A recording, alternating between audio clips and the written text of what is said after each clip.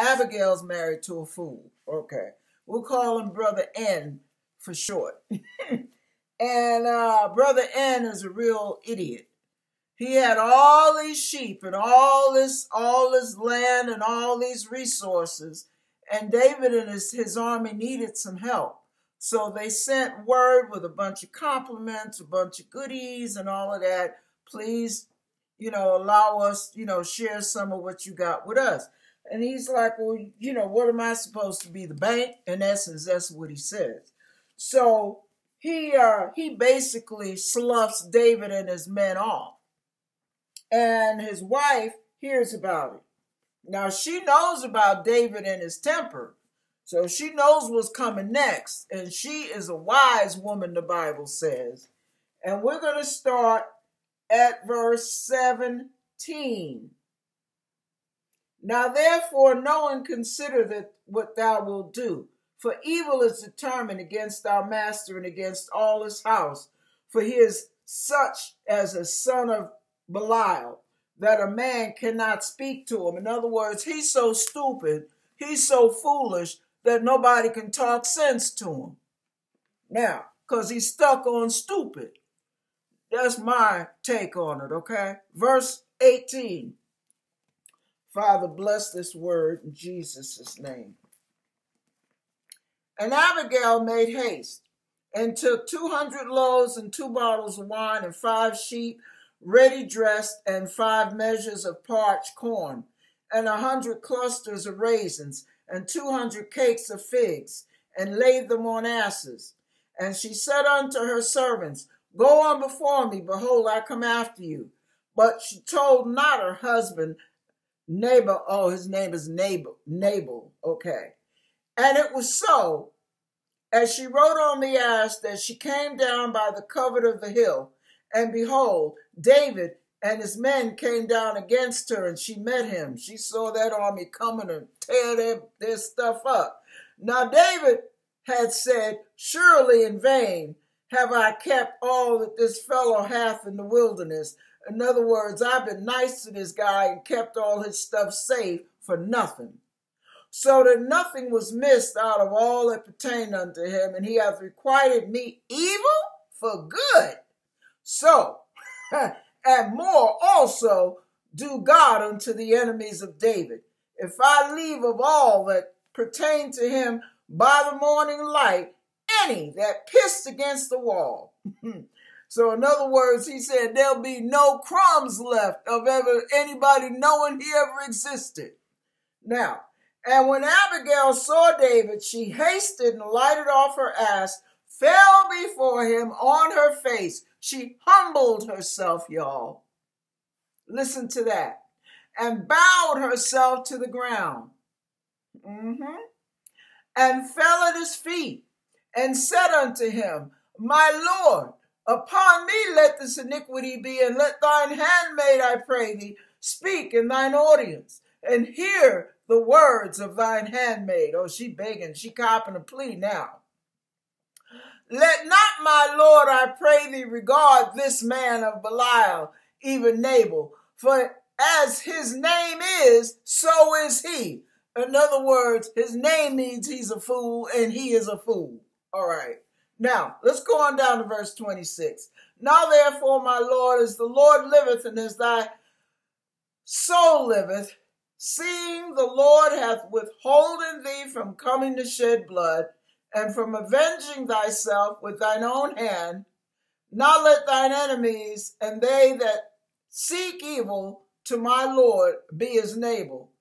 And now this blessing which thine handmaid hath brought unto thy Lord, let it even be given unto the young men that follow my Lord. She brought food and resources and all kind of goodies for David and his men. I pray thee, forgive the trespass of thine handmaid, for the Lord will certainly make the Lord a sure house, because my Lord fighteth the battles of the Lord. She's saying he's blessed because he's fighting for the Lord. Okay. And evil hath not been found in thee all thy days. Yet a man is risen to pursue thee, to seek thy soul. But the soul of my Lord shall be bound in the bundle of life. with the Lord thy God, and the soul of thine enemies, them shall he sling out as out of the middle of a sling. He'll sling them out of existence. And it shall come to pass, when the Lord shall have done to my Lord according to all the good that he hath spoken concerning thee, and shall have appointed thee ruler over Israel, that there shall be no grief unto thee, nor offense of heart. And he goes on and on. She's copping a plea. She wants him to remember her household and all that. Now, check this out. David was moved when he saw this, and he granted her request because she granted them their need. She met their need in spite of her husband. She didn't tell her husband. That night he got drunk, and she didn't tell him till the next day, and his heart sunk in him when he realized what a fool he had been. But here's the funny part. Now I'm telling the story. God saw to it that Nabal's days ended very quickly, soon after that. And now Abigail is a widow. And what did David do? David sent his messengers to let her know he wanted her to be his queen, his wife. And she became the wife of David because she was wise. Listen, when the Bible says, humble yourself in the sight of the Lord, and he will raise you up, that woman went from being married to a fool to being married to a king because she humbled herself. She was not in the wrong. Her husband was.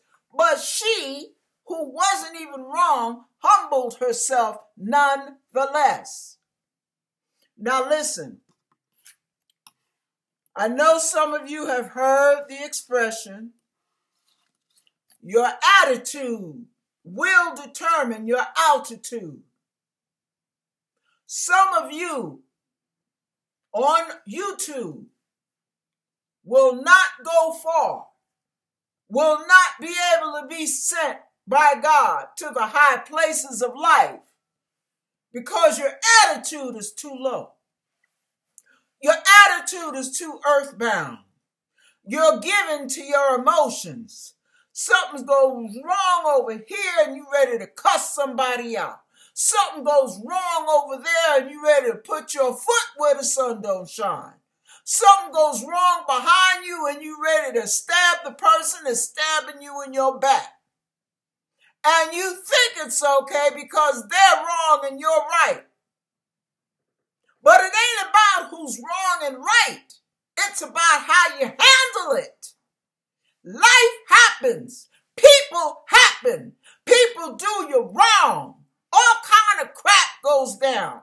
Number one, you must forgive anyway, for your sake, not theirs. Number two, you must humble yourself and ask God, what role did you play in it if things go south? And if God does not give you a word of correction, then do not think more highly of yourself because you're right and they're wrong. Humble yourself to God and ask him for his mercy and for a swift, smooth, painless way of escape. Only God can get you out of some messes now. And he can get you out way quicker than your mouth. God can get you out of mess a whole lot quicker than your attitude.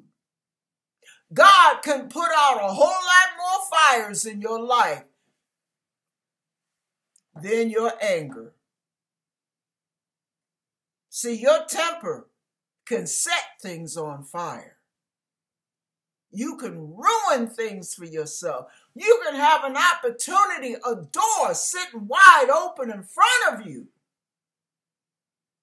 And you could be thinking the devil is on your tail. Nope, it ain't the devil.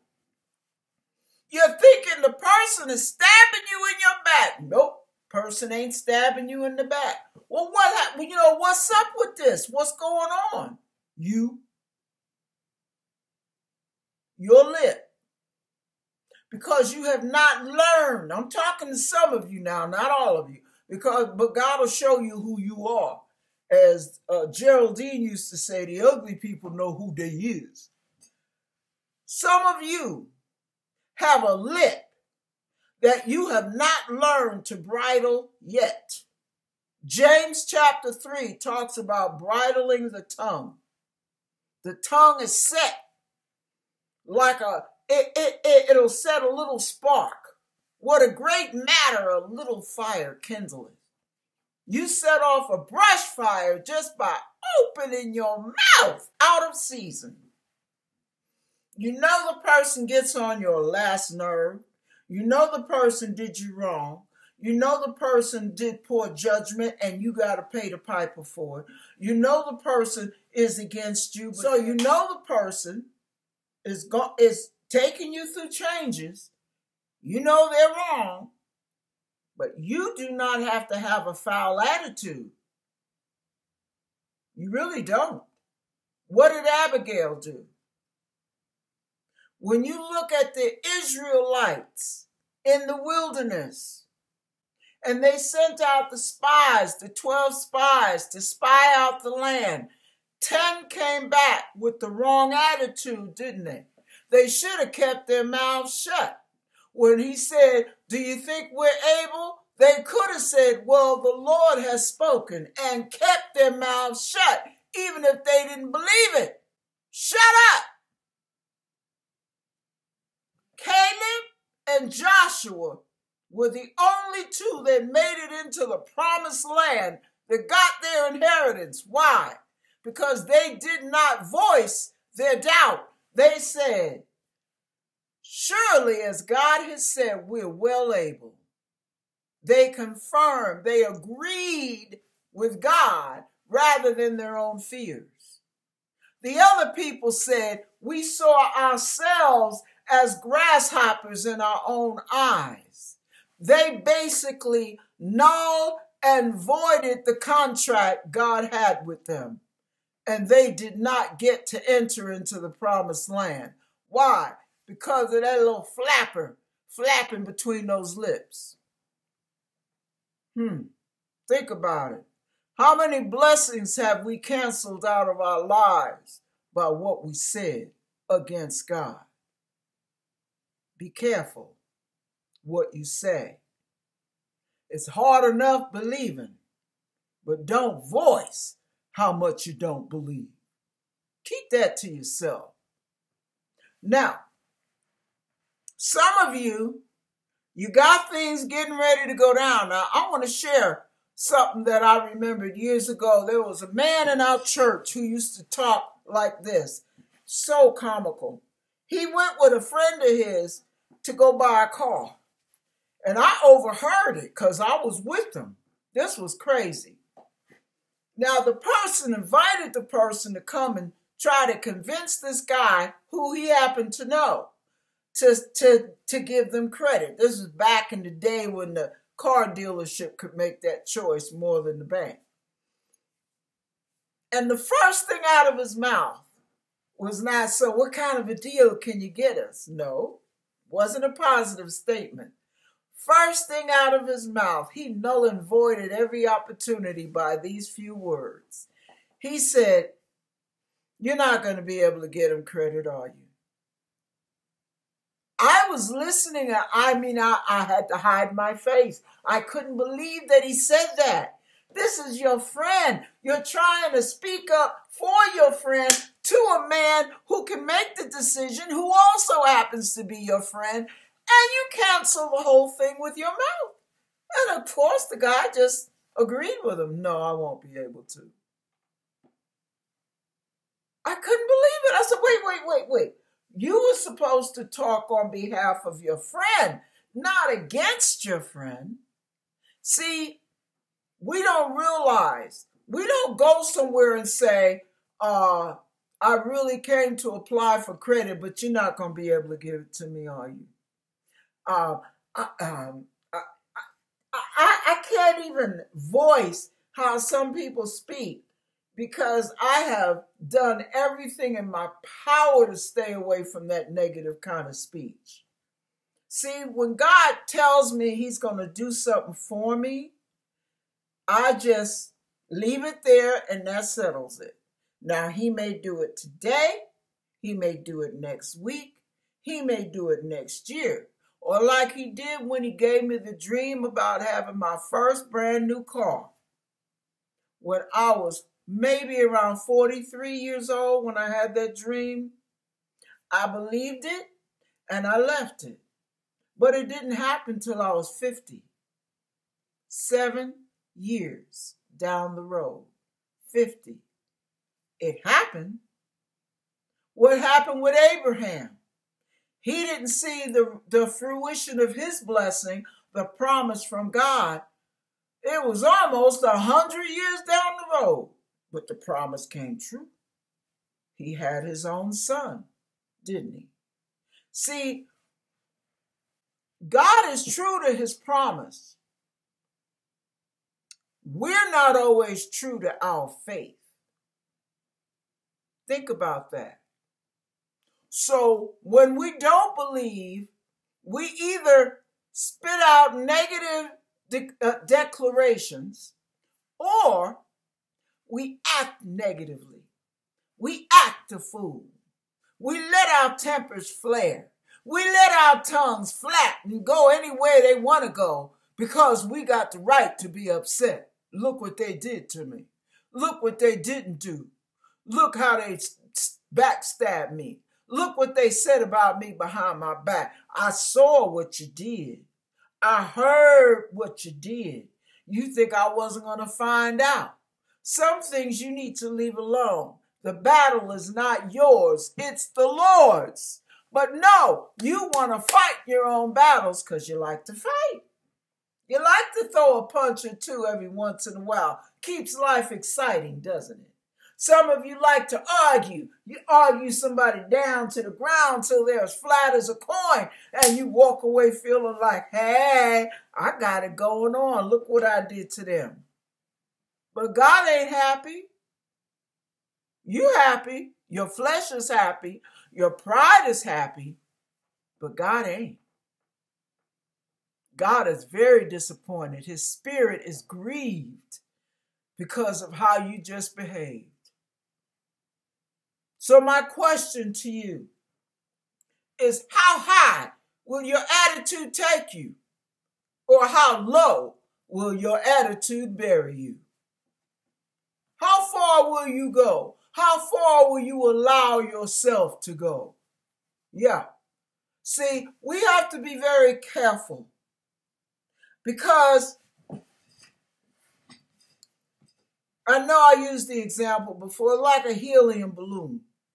You know, the Bible says, lay aside every sin and the weight. It says weight for a reason. Every sin and the weight that so easily besets you, and run with patience the race set before you.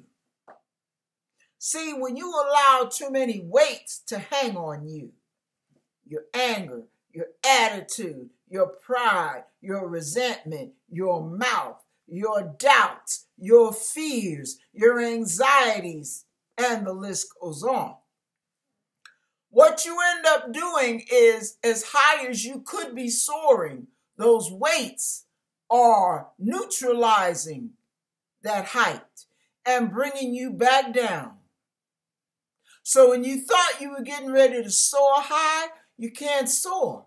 You put a bunch of weights on a bird, I don't care how hard they flap, they cannot fly because their wings are only meant to carry a certain amount of weight to fight against that wind. And some of you have got way too much weight on you. You got way too much flesh on you. Now you look at me, I'm a big woman. There are some things I won't try to do. I'm not going to jump 4 steps down. I might break a knee because there's a whole lot of weight landing on these knees. I'm not going to be stupid. But see, some of you, you take leaps and bounds and you jump thinking that, oh, you can jump as high as you want. But when you come back to the ground, baby, damage is done. Because you didn't realize that all that weight you're carrying on you is doing more damage than good. All those attitudes, all those thoughts, those negative feelings, those feelings of spite and resentment, that bitterness is doing more harm than good.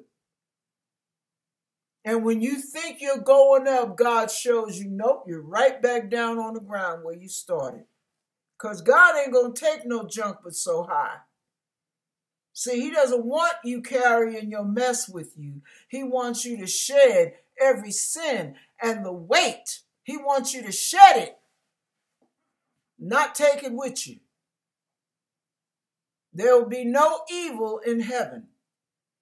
So we're shaving off while we're here on the face of this planet as one of the purposes for being born.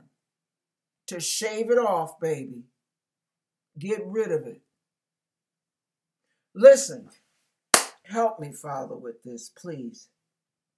See, a lot of times, we go through life and we wonder, why can't I get along with her? Why can't I get along with him? Why does he rub my last nerve? Why is she looking at me like that? I saw how they hesitated. See, they don't mean what they saying. So you got suspicion on top of fear, on top of anger, on top of malice, on top of attitude, and it's all mingling up into a nasty minestrone of sin. And you wonder why God didn't give you that promotion. You wonder why God didn't open that door and give you that job. You wonder why God didn't give you that pastorate over there. Why God didn't give you that supervisory position. Number one, broken people break people. Hurt people hurt people. Damaged people do damage to people. See, the more damaged you are, the more damage you will do. In the Old Testament, it talks about, when God talks about people getting into ministry, that means they're handling not only the things of the altar, they're handling people. And it talks about they can't have a withered hand. They can't be lame. They can't have physical, it's all an allegorical principle. They cannot be physically challenged. Why? If I have a withered hand and I'm trying to wash dishes, half the dishes will probably be broken. Unless I have a device. But back then, they didn't have devices, did they? Think about it.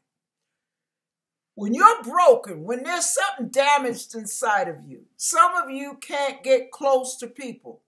Some of you can't let people get close to you because you're damaged. So instead of going to God to undo the damage, you go to people and do more damage, don't you? Think about it. And then you wonder why that marriage didn't work out, why you didn't get married, why you didn't get this, why you didn't get that, why that fell through. Trust me, it's not always the devil, it's you. Let me share an example. Let's talk about me and my business. Talk about me and my flesh, my sin. When I first started dating my husband, this is more of an insightful, introspective, reflective type message. So if you want to shout, you got to go hear somebody else. I'm not going to do that for you today. I was dating my husband. I was going through a season of inner healing. I was going to a lot of inner healing sessions and classes and all kind of workshops. And I was going to church like 5 days a week, 5 nights, 6 nights a week. As often as I could get there, I was there because they were having renewal services in the mid-90s at Pasadena Harvest Rock. Now, as I was going, I was also dating my husband. And when we first started dating, he would say things or look a certain way or do something. And because I'm very observant, I would look at him and I would ask him, did I do something that bothered you? And he's like, what? And I'm like, uh-oh, now he's irritated. Am I irritating you? What are you talking about? And I'm like, oh, okay, let me just hush. I'm messing up. I don't know. I think I bother him. I think I annoy him. I'm going through all this trying to analyze, what is the dynamics of this, where is this relationship going, if anywhere. Time goes on, he'll say, oh, we'll have a conversation. He'll say something. And I'll be like, oh, did I just rub you the wrong way? What? He's trying to figure out what the heck am I talking about? I'm trying to figure out why is he so annoyed by me? Something's wrong. He's not talking about it. He's not being real with me. There was a period when the Lord led me to break up with him. Wasn't for his sake, it was for my sake. I continued the inner healing. Check it out. I continued the inner healing. When I finally, it was like a light went on. Ding! And I realized God had done a deep work. So we dealt with rejection. This is what the Lord's dealing with in me. Rejection, fear of what people think about me, insecurities. Oh yeah. Oh, it was knee deep, baby, how far the Lord had to go to do this deep work. And this is years of pain that happened from my childhood. Now, during this time, he's off doing his thing. I'm doing my thing. No connection, no contact, no conversations, nothing. The Lord let me know he was going to get back in touch with me. But my sign that God was in charge of it was he would only get back in touch with a marriage proposal. Other than that, I wouldn't talk to him because I knew God had separated us for a reason. And I thought it was permanent, honestly. So when we hooked back up, to make a long story short, and all the different interactions went on, he had already asked me to marry him. All that had gone down. And now we're starting to go over his different friends' house and his family. He's introducing me, letting everybody know. We started a premarital counseling with the pastor of our church, and all of that was going on. So we're underway, getting ready to get married within months. I noticed something. Check it out. Check this out. Some of the same things, some of the same reactions that had me, oh, what did I say wrong? I'm getting on his nerves. What? Did that annoy you? Is that, all of that crap. You know what I found out? He wasn't the one tripping. I was. I didn't have any of those issues. I didn't have any worries. I didn't have any of those fears. None of those questions came to mind. I looked at him and I was like, oh my goodness. And I'm thinking to the Lord, me and the Lord, right? A little side talk going on. That was me tripping all that time. I could look at him and tell he wasn't trying to say anything. I could look at him and tell he wasn't. That was all me. Oh my goodness. I could have ruined the chances of that relationship had I had my fears turn my attitude nasty. I would have been reacting to nothing and soured what could have been a beautiful relationship based on my own doggone insecurities and fears. Think about it. Think about it. But no, I went to God to undo all this damage. And as a result of God undoing the damage, I was able to have a successful, happy marriage and relationship with a wonderful man that didn't have little underhanded digs and little snide remarks. None of that. He didn't need his snide remarks, and I didn't need my fears. And we got along just fine. Because I got me out of the way. What are you doing with you? Are you getting you out of the way, or are you always in the way? Your mouth, your attitude, your feelings. Come on now. That's why you got to go to God. See, when we go to church, we're going to hear how to get saved, how to stay saved, how to witness, how to come to church and pay our tithes, how to be faithful, how to treat each other and all that. Yeah. But what we don't hear much about is dealing with you. Get you out of the way. Most of our biggest problems in life is me, myself, and I. It's not her. It's not him. It's not my brother or sister, but me, Lord, standing in the need of prayer. Take responsibility for the things in life that you have jacked up because of your own scars. And instead of living with your scars and managing your scars, which you're not doing a great job with, go to God and get that crap gouged out of you so you can enjoy the life God gave you and not resent every moment. Okay, I'm done shouting. I'm not trying to beat you up. I'm trying to lift you up. Lift your eyes to the hills from whence cometh your help. Your help comes from the Lord. Psalms 121. You have got to look to God. Every problem, every issue, every shortcoming, every fear, every insecurity, every problem you have with this one, every problem you have with that one, every problem they have with you, or so as you take it, take that to God. See what he'll tell you. Start asking questions. And you'll be surprised the answers you start getting. God bless you as you seek God rather than beat people. Seek God. God bless you.